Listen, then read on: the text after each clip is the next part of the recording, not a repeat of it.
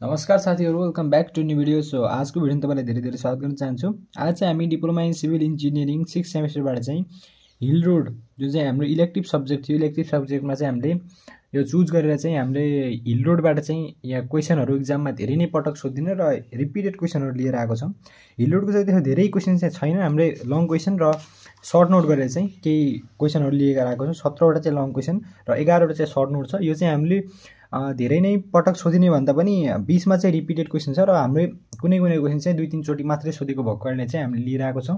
यसमा चाहिँ थ्योरी चाहिँ धेरै नै कम छ हिल रोडमा चाहिँ है, न्यूमेरिकल पनि कमै छ तर थ्योरी पनि धेरै कम नै छ। त्यही थ्योरी चाहिँ रिपिट भएर चाहिँ आइरहने भएको कारणले चाहिँ यहाँ चाहिँ हामी यो सबै क्वेशन चाहिँ यहाँ हेर्नेवाला छौं, जसको चाहिँ फुल मार्क्स 80 र पास मार्क्स 32 हामीलाई थाहा नै छ। इलेक्टिभ सब्जेक्ट थियो हिल रोड चाहिँ, यसको चाहिँ लङ क्वेशनमा चाहिँ धेरै नै पटक सोधिने र हरेक साल यो क्वेशन चाहिँ सोधिने रहेको हुन्छ है। डिफाइन हिल रोड भने चाहिँ के हो त? इम्पोर्टेन्स अफ हिल रोडको चाहिँ इम्पोर्टेन्स के छ त? फ्याक्टर एफेक्टिङ हिल रोड है। हिल रोड भने के हो, त्यसको चाहिँ इम्पोर्टेन्स के छ र हिल रोडमा चाहिँ कुन फ्याक्टरले चाहिँ एफेक्ट गर्छ त्यो कुरा चाहिँ हामीले यहाँ लेख्नुपर्ने हुन्छ। जुन चाहिँ फर्स्ट क्वेशनमा चाहिँ जुनसुकै एक्जाम क्वेशन पेपर हेर्नुहुन्छ भनेपछि क्वेशन ब्याङ्कमा फर्स्ट क्वेशन चाहिँ तपाईले यो नै हेर्नुहुन्छ, फ्याक्टर एफेक्टिङ अथवा इम्पोर्टेन्स अनि हिल रोड भनेको यो चाहिँ हेर्न सक्नुहुन्छ।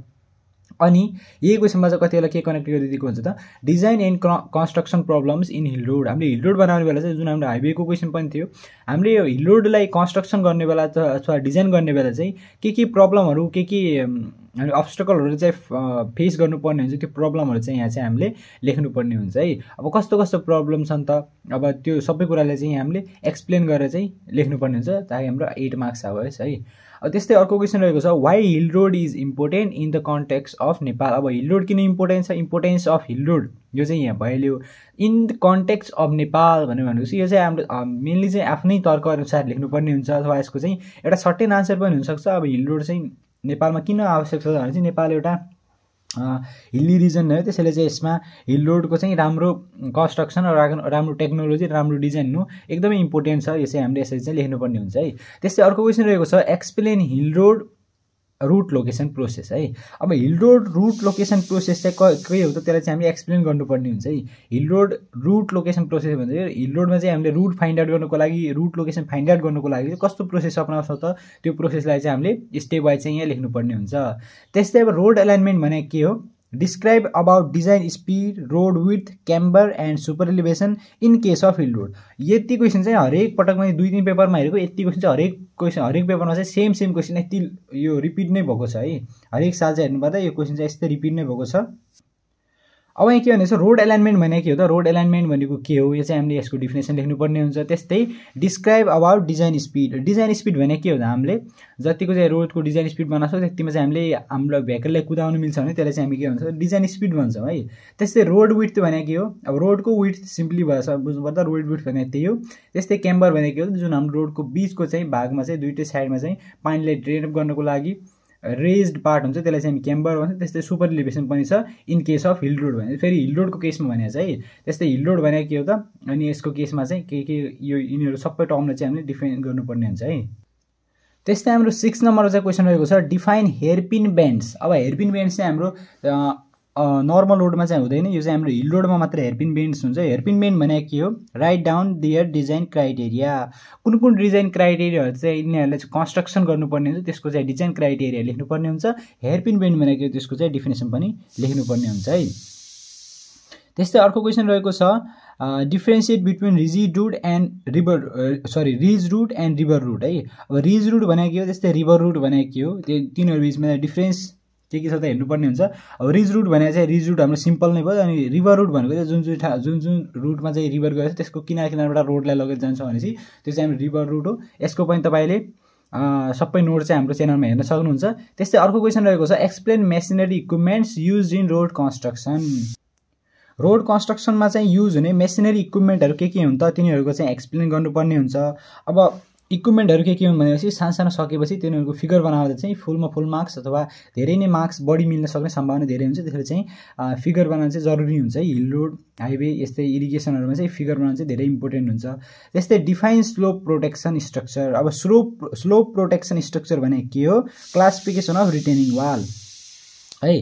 अब स्लोप प्रोटेक्सन स्ट्रक्चर भने के हो, यसको चाहिँ डिफिनेसन लेख्नुपर्ने छ। त्यस्तै रिटेनिङ वाल चाहिँ कति टाइपको छ भन्दा तिनीहरूको पनि यहाँ लेख्नुपर्ने छ है। हामीले रिटेनिङ वालको टाइप चाहिँ यहाँ लेख्नुपर्ने छ।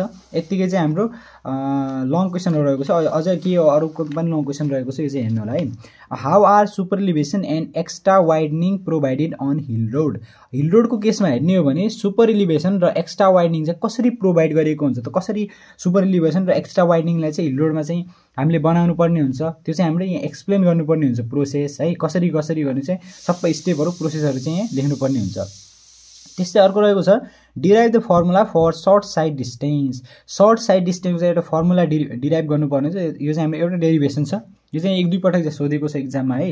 त्यस्तै setback distance and side distance. Setback distance भने के हो, साइड डिस्टेन्स भने के हो, त्यस्तै हेडलाइट डिस्टेन्स पनि हुन्छ। यिनीहरूको चाहिँ हाम्रो एक्जाममा सोधेकै हुन्छ है। अब सर्ट नोटमा चाहिँ बढी सोधेको हुन्छ, यो लङ क्वेसनमा पनि सोधेको छ। What is trace cut. Trace cut भनेको चाहिँ मैले अलग अलग क्वेसन बनाएको छु है, अलग अलग पढ्न र लेख्न सजिलो होला भनेर चाहिँ अलग अलग क्वेसन मात्र बनाएको। यसरी चाहिँ सोध्दैन है, एउटै क्वेसनमा चाहिँ ट्रेस कट भनेको के हो अनि अर्थ अघि नै गएको छ यसरी हाफ क्वेसन गरेर चाहिँ सोध्ने गर्छ है। अब यहाँ ट्रेस कट भनेको के हो त्यो पनि लेख्नुपर्ने हुन्छ, हामीले यसको प्रोसेस पनि लेख्नुपर्ने हुन्छ। त्यस्तै डिस्क्राइब अर्थवर्क इन एक्सकाभेसन छ। अर्थवर्क इन एक्सकाभेसन भनेको के हो, कसरी गरिन्छ, सबै कुरा चाहिँ यहाँबाट हामीले डिस्क्राइब गर्नुपर्ने हुन्छ है। त्यस्तै स्लोप प्रोटेक्सन स्ट्रक्चर हाम्रो पहिला पनि आएको थियो। स्लोप प्रोटेक्सन स्ट्रक्चर भनेको के हो, what is hill road safety. अब हिल रोड सेफ्टी भनेको चाहिँ के हो, हिल रोडमा चाहिँ अपनाउनु पर्ने सेफ्टीहरू सुरक्षाहरू के हो। त्यस्तै explain safety measures in road है।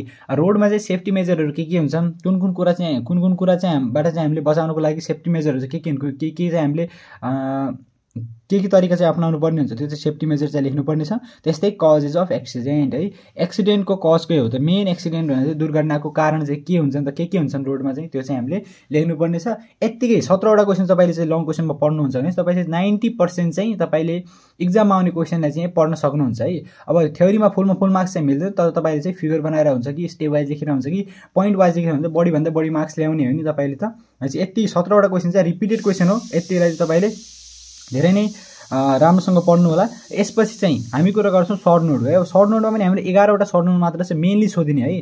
अब कुनै सर्ट नोट चाहिँ बाहिरबाट पनि सोध्न सक्छ, नयाँ पनि हुनसक्छ, तर क्वेसन ब्याङ्कमा हेर्ने हो भने लास्ट 5-6 इयरमा चाहिँ हाम्रो यत्तिकै क्वेसन चाहिँ धेरै नै पटक रिपिट भएको छ र यो चाहिँ रिपिट नै भएको हुन्छन् है। अब जुन लङ क्वेसनमा चाहिँ कोही हाम्रो आइसकेको छ त्यो पनि यहाँ सर्ट नोटमा सोध्ने गर्छ, त्यसले चाहिँ मैले त्यसलाई चाहिँ यता लेखिनँ।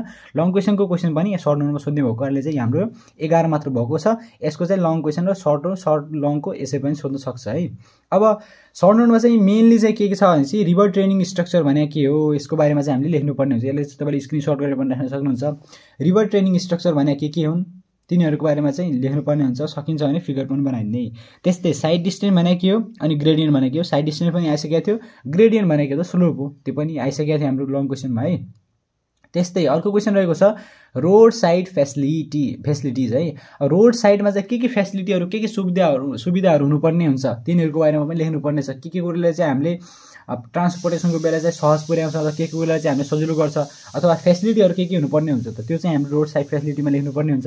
त्यस्तै सेटब्याक अथवा सेटब्याक डिस्टेन्स जो पनि हामीले पहिला आइसकेको थियो, यहाँ पनि लेखिदिएको छु, यहाँ पनि किनभने यो चाहिँ सर्ट नोटमा पनि आउँछ है। अब सर्ट नोटमा पनि अनि लङ क्वेसनमा लेख्ने मेथड त फरक हुन्छ, त्यसले चाहिँ मैले सर्ट नोटमा पनि छ भनेर चाहिँ लेखिदिएको यता। त्यस्तै design and construction problems in hill road, यो चाहिँ हाम्रो सेकेन्ड अथवा थर्ड क्वेसनमा चाहिँ आइसकेको थियो। यो पनि धेरै नै इम्पोर्टेन्ट क्वेसन हो, सर्ट नोटमा पनि सोध्ने गर्छ र लङ क्वेसनमा पनि सोध्ने गर्छ। 100% हरेक साल चाहिँ एक्जाममा चाहिँ सोध्ने गर्छ है। डिजाइन एन्ड कन्स्ट्रक्सन प्रब्लम के छन् त हिल रोडमा त्यो पनि सोध्ने गर्छ। त्यस्तै lateral and vertical clearance, lateral clearance भने के हो र भर्टिकल क्लियरेन्स भने के हो, यो पनि हाम्रो एक्जाममा आएकै क्वेसन हो। त्यस्तै कम्पोनेन्ट्स अफ मेन्टेनेन्स एक्टिभिटी, यो पनि एउटा इम्पोर्टेन्ट क्वेसन छ है। मेन्टेनेन्स एक्टिभिटीको चाहिँ कम्पोनेन्टहरू के हुन् र यिनीहरूको टाइप चाहिँ सोधेको छैन है, टाइप चाहिँ सोधेको छैन र कम्पोनेन्टहरू चाहिँ के हुन्छ मेन्टेनेन्स एक्टिभिटीको यो चाहिँ लेख्नुपर्ने छ। त्यस्तै location of hill road root, यो पनि हाम्रो लङ क्वेसनमा चाहिँ आइसकेको क्वेसन हो है। हिल रोड रुटको चाहिँ लोकेसन चाहिँ कसरी सिलेक्ट गरिन्छ त, root location in hill road यसरी चाहिँ पनि आउँछ, यो चाहिँ कसरी हुन्छ त यहाँ पनि लेख्नुपर्ने छ। त्यस्तै tools required for manual method of construction है। कन्स्ट्रक्सनको लागि म्यानुअल मेथड जो एउटा अटोमेटिक मेथड हुन्छ, एउटा म्यानुअल मेथड एउटा मेसिनरी मेथड हुन्छ, अनि अर्को चाहिँ म्यानुअल मेथड हुन्छ। यहाँ म्यानुअल